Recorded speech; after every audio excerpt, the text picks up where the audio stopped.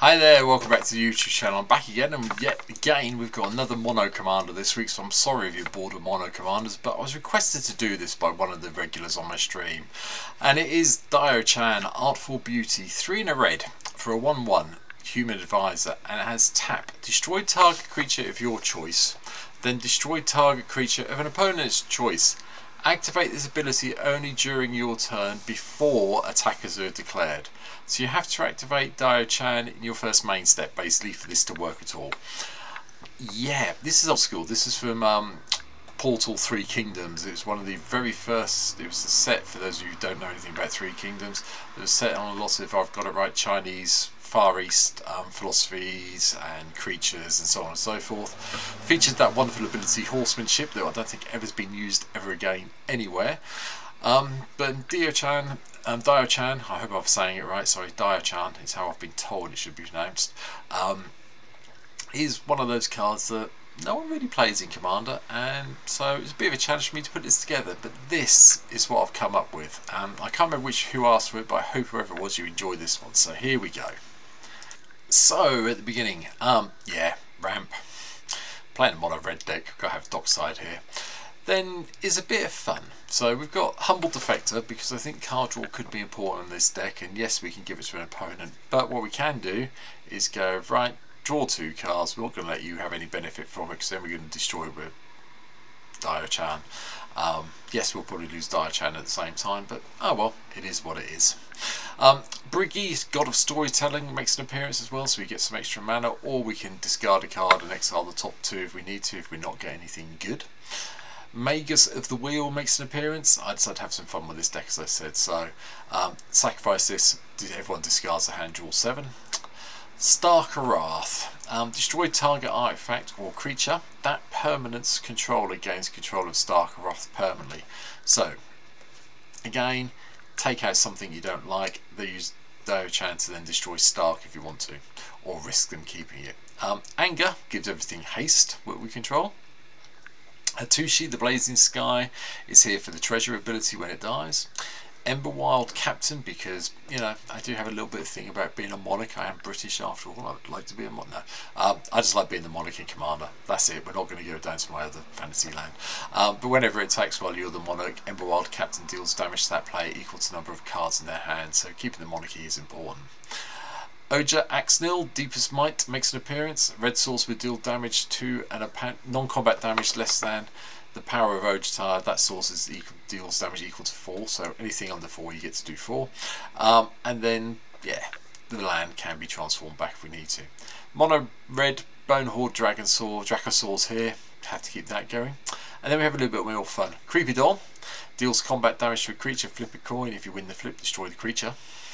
Indestructible as well, so I'm just going to put a -1/-1 counter on it, or exile it to get rid of it. Goldspan for extra treasures. Kazul, Tyrant of the Cliffs. Now I did a whole deck on Kazul about a year ago now. Kazul, people seem to forget about the fact that they have to pay the 3 mana, otherwise you get a 3/3 blocker. It's amazing how many people forget about it. It really is. Kiki Jiki's here just to give us an extra copy of a creature we control. Goldspan Dragon, Dracosaur brings to mind, Everwild Captain if we need to make sure we're the monarch. And then we have the other doll, Stuffy Dolls here as well. Tap, deal 1 damage to itself, then it deals that much damage to a chosen player. People don't tend to attack you with big things without trample and Stuffy Dolls in play. It's quite useful from that point of view. Erdobrask, the Hidden's here to give everything haste again and make sure all our opponent's creatures enter tapped. Zealous Conscript, so we can nick one of the creatures that may be tapped and attack with it and get our benefit from it before someone else does.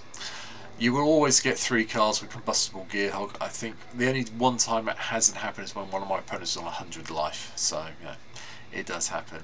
Atali, the Primal Storm, makes an appearance as well, just to give us some extra cards we can get into play. Godo, Bandit Warlord. You're probably wondering why it's here, but if you know anything about Godo, you can guess what's coming up in the artifact section. Inferno Titan to do some, well, shared out lightning bolt damage when it enters play. Inferno of Star Mounts, can't be countered, has haste, goes in and gets in really tough and hard. Rushi, the Falling Star, gives us a way to deal with the board when it gets killed off. Worm Coil Engine, I have seen a trick where people kill the Worm Coil Engine with Diaochan to get the 2 tokens that they need for some reason. Don't know why you do that, but it does happen.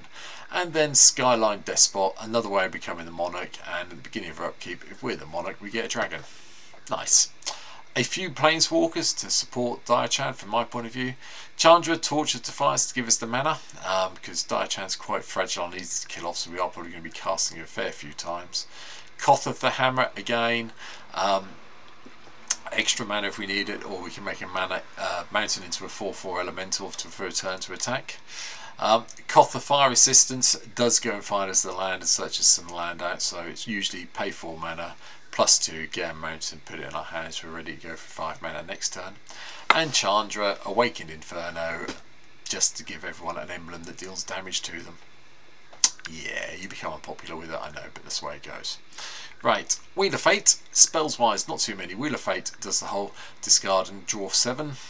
Earthquake to control the board a bit. Vandal Blast to eventually wipe the board of all the artifacts that are annoying us. Chaos Warp gives us a chance of getting rid of something big and gribbly and hoping that we get anything big and gribbly in response.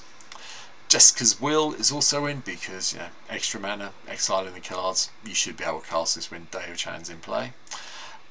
Wheel of Fortune is here, so if you're building this in real life, unless you own a Wheel of Fortune, take this out, put something cheaper in. Chain Reaction, control the board. Fiery Confluence to do a little bit of damage to each creatures, or 2 damage to opponents. I mean, yeah, 4 mana, potentially 6 damage to each opponent can help you win the game quite happily. Mana Geyser gives us a whole load of mana, and then to finish it off, well, Blasphemous Axe here, but to finish the spell section off, 2 fun cards from my point of view. Insurrection, untap all creatures, gain control of them, they get haste until the end of turn. And then for some serious fun with some of the mana we might be getting, Warp World is here because I just like Warp World. I haven't played it for a while, so we went in this deck. Artifact wise, we do have quite a few, you know, Godo gave it away a little bit, we do have quite a few bits of equipment in here, some of which are here to protect Diaochan a little bit. So, Jeweled Lotus to help her get out early, the boots are here to help protect her, and then we've got Soul Ring, Arcane Signet for a ramp along with Fire Diamond. Illusionist's Bracers really do want to go on Diaochan. We can activate the ability and then copy it, if I remember correctly. Lightning Greaves is even better protection for Diaochan if we need them. Ruby Medallion for the ramp, more protection with Swiftfoot Boots, more ramp with Thought Vessel, and then some equipment. Battle Mage's Bracers. Again, tap it, pay an extra 1, get to do it twice. Dark Steel Plate makes Diaochan indestructible, which is lovely because that means even if they do decide to try and destroy her, they can't. Mithril Coat does the same thing, and it comes into play and it attaches instantly with having to pay the equip cost, which I really do like. Fire and Ice gives us protection from red. Sword of Truth and Justice gives us protection from blue and white. Deals combat damage to a creature you control, then proliferate. So yeah, it's worse, but it works where we'll go though.